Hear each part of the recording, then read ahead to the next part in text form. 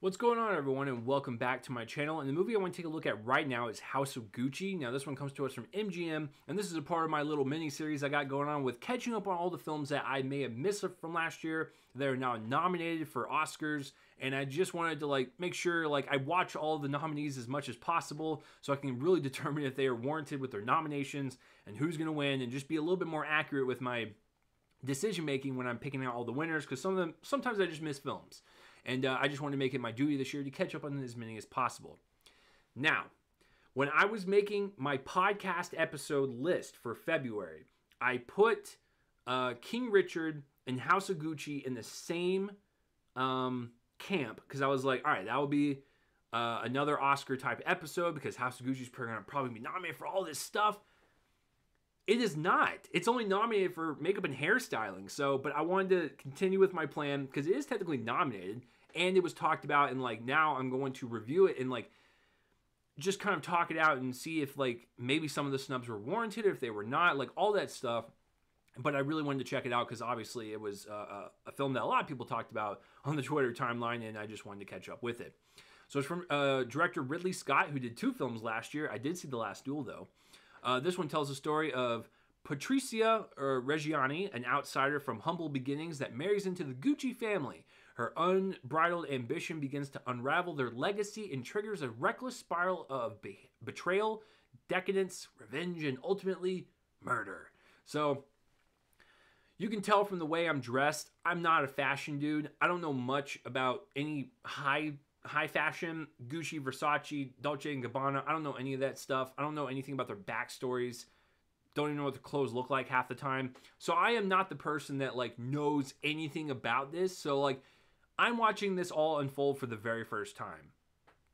I remember seeing a trailer for it and I was like, it's fine, I guess. But with Ridley Scott doing 2 films in 1 year, that's super ambitious. I have nothing but respect for the guy for doing that, because that's really hard to pull off. So for this one, are the Oscar snubs warranted for this film? Actually, yes. I don't think this film really deserves much in the Oscars. Makeup and hairstyling, sure, I can agree with that. Especially with anything from the hairstyling of Lady Gaga and Adam Driver to the makeup and just wild hairstyle of Jared Leto. I can see that being nominated in that category. Was Lady Gaga snubbed for this film? I don't think so. I think it's fine. It's a fine performance. I prefer her more in A Star Is Born. And Jared Leto's borderline caricature. Adam Driver's also just fine. Al Pacino, fine. Jeremy Irons isn't even in it that much. Salma Hayek, once again, I get her role in the story and how it kind of played out towards the end, but honestly, okay. It was just kind of a mediocre film, I'm going to be honest with you. So I don't think it got snubbed of anything. And I think Ridley Scott made a better film last year with The Last Duel. I think that should have been nominated for way more than this. So, yeah, I didn't know what I was going to expect while watching this. But for people saying, the runtime really brings it down to the over-the-top performances, to just how boring it is, to it not being as engaging, I was really dreading watching it. But I wanted to see it, see what all the hype was about. And I kind of agree with the majority of people. It's just kind of okay. It's a very competent film. I don't think there's really necessarily anything wrong with it. It's just kind of it tells the story in 2 hours and 40 minutes, but also feels like it's shortchanged a little bit. I would much rather see this as a series. Now, I could be an idiot right now and not really realize that there is a series based on this out there, but I would have much rather seen everything a little bit more fleshed out and have us a little bit more emotionally connected to everything going on, whether it be the betrayal or the romance or the murder or the espionage or the people backstabbing, all that stuff. It was played out correctly, but I just don't think it has had much of an impact as Ridley Scott or the writers wanted it to happen. It was just kind of that's nice. And I never felt like I was invested in anything that I was watching, because also I think what really hinders it is the performances. I think everyone's kind of mid. throughout the entire film. Lady Gaga's got a couple scenes that I was like, okay, she's finally getting into the rhythm of it, but we only got 30 minutes left. And yes, everyone's making fun of Jared Leto and his Italian-American stereotype accent. It's goofy for sure. You know, God bless him, I guess, right? So I don't know what else to say. It's like, it's the type of thing that it's not really what bothers me, because he and Al Pacino are father and son in the movie. They don't have that much of a role in it. They technically do in the story, but like, it's just so weird because they only have like minimal scenes throughout the film. So he wasn't in it that much for it to bother me. This was mainly about Lady Gaga and Adam Driver's storyline.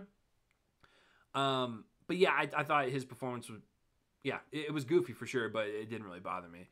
But yeah, I just think there is a coldness about it. There is something that really kind of pushed me away, and I wasn't really sucked in at any moment to where I really wanted to care about what was going on.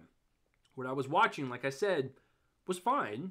It's just I never felt like I was in it 100%. And that could be because everyone was trying to do a terrible accent, or there wasn't that many like powerful acting moments to really get us into a sense of these characters. I don't know what it was, but it felt really cold, very just kind of mid in my eyes. And I know Ridley Scott created a fine movie, but like, it's like, you know, it's not really my cup of tea. I don't really want to watch this again. I will say production design wise and costume, makeup, and hairstyling, that's all fantastic, because they are jumping to 3 decades, 70s, 80s, and 90s. I thought everything was handled really well in terms of dressing up the era and making us feel lavish and rich and just decadent, because that's what this family's all about. They're all about the rich lifestyle and just making it feel over the top and lavish, and I really enjoyed that. And then when you cut to like Jared Leto and Al Pacino scenes, it's a little bit more stripped down. They're in like kind of a farmhouse, and they're still very rich, but like not as flashy as like the main Gucci's, because they are uncle and nephew Gucci. So yeah, I really like the way this film looks and is dressed, and how everyone just fits into their costumes and the hair and everything, and they really get a sense of the visual look of what this story can be. I think it was just mainly more the meat of the story, the characters, and the emotional connection to all of them, and just making us even care ever so slightly. So I think, like I said, Ridley Scott kind of did a 50-50 job, where it's like, I think he dressed the movie appropriately. It looks really lavish. It's really vibrant and just decadent on screen, but it felt empty. It felt cold. It didn't feel like it had the type of development or fleshing out of the situations or characters to make us even care about the eventual murder at the end, where it's just kind of like, okay, cool.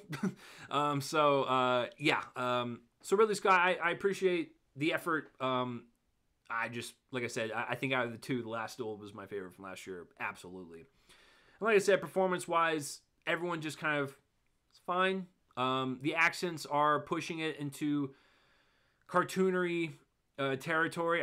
That's not even a word. But yeah, I think Lady Gaga is the only one I think actually like really sells her character in a couple scenes where I was like, this is it.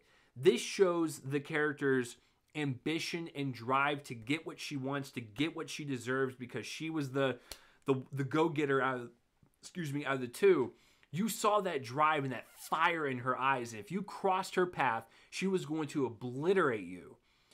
I felt the intensity slightly in a couple of scenes because of the way she delivered her lines, and just the way she emoted her face, and just the soul leaving her body when she had to make like some really just terrible and sometimes rough decisions. There were moments, fleeting moments of good acting there. And I know she can do it, because Stars Born is very good. It's a good case study to show people that she can actually do it.